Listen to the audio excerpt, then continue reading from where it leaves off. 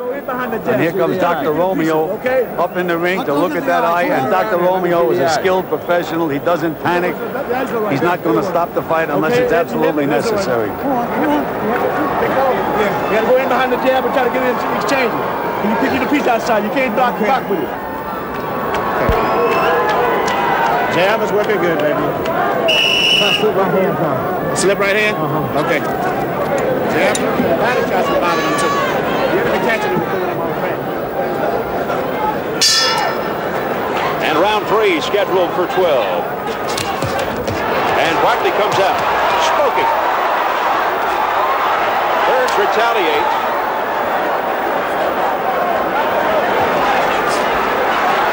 And this is Barkley's brawling style. He learned this apparently from watching the tapes of Juan Roldan against Hearns. He's getting very low and getting under the jab in the right hand. Well, it took one big left hook by Roldan, and if he would have landed another one, it would have been a different result. He had Tommy in real bad trouble.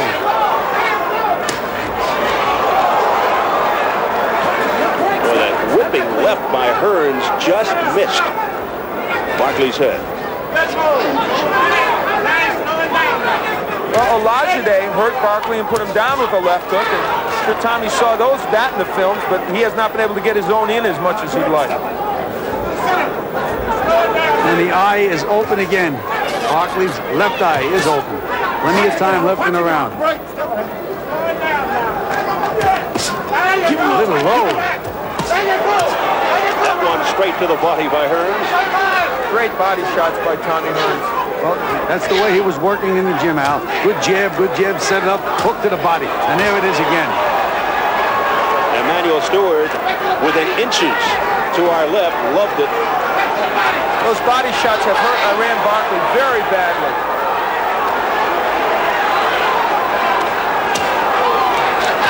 The crowd sensing something. Hearns continues to go to the body with a left uppercut.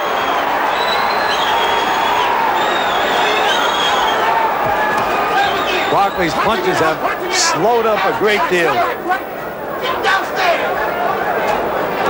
Keep him downstairs, the words from the Hearns corner. This is very much, I think, like what Tommy Hearns did to James Schuler, because everything in that fight flowed off the left hook to the body, and that's what's happening tonight.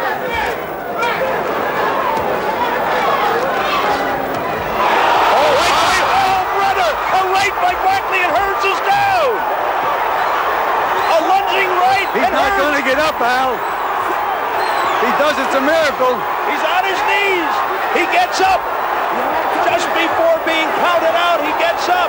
Seems to me it was a long count. I don't know. Can he survive the 3rd round? Wow. Richard Steele steps in. Hearns goes through the ropes. What a turnaround. It's over. Iran Barkley has upset Thomas Hearns here in the 3rd round. And he is the new WBC middleweight champion. After Hearns all but crippled him with left hooks to the body, Iran was leaning, practically ready to go down, and the right hand did it. And a punch before that, Al, the 2 punches that Iran threw before that, no snap, no steam, all of a sudden there it was. Goes to show you, in boxing, anything can happen. And who would think that the right hand would be what Barkley would knock him out with, not even noted as a right-hand puncher. Look at that man. Look at the way he's busted up. He's the winner. We had mentioned that if it goes long, it's better for Hearns because he would bust Barkley up. Better for Barkley to get him out early, and he did. Gil, this place is just stunned as Iran Barkley has pulled off the upset. Only 2 other men have done what Iran Barkley has done. Sugar Ray Leonard and Marvelous Marvin Hagler. You can add Iran Barkley to that list. Just a shocking upset by Iran Barkley. And Tommy still doesn't know where he is, Steve. He's still out. Oh, did he get rocked by a ferocious right by Barkley? Well, that's what Barkley was doing. We said he wasn't even looking at his opponent. He was just winging, and he hit lightning in a bottle. Just nailed him. Hearns just walked right into it. Let's take a look at that big right hand by Iran. Look at Iran looking at the floor. Now he's got the target. And there it is, just one swinging right hand, right on the button. And another one, that's what is known as the coup de grace. From another angle, Gil. There it is again. Look at Barkley. Look at the floor. He's up again now. And he just swings. And boy, did he nail him. And look at that second right hand. How Tommy ever got up the first time was a miracle. On the way down, able to...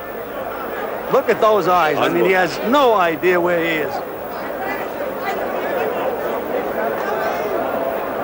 And this is the end of the fight now. Amazing, like you said, Hearns able to get up from that, but now he goes through the ropes. Well, Richard Steele conceded he's completely helpless and stopped the fight exactly the right time. Here's the official word, Gil. Michael Buffer in the center of the ring.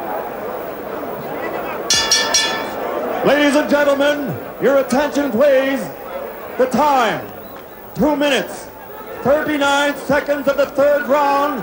The winner by knockout victory.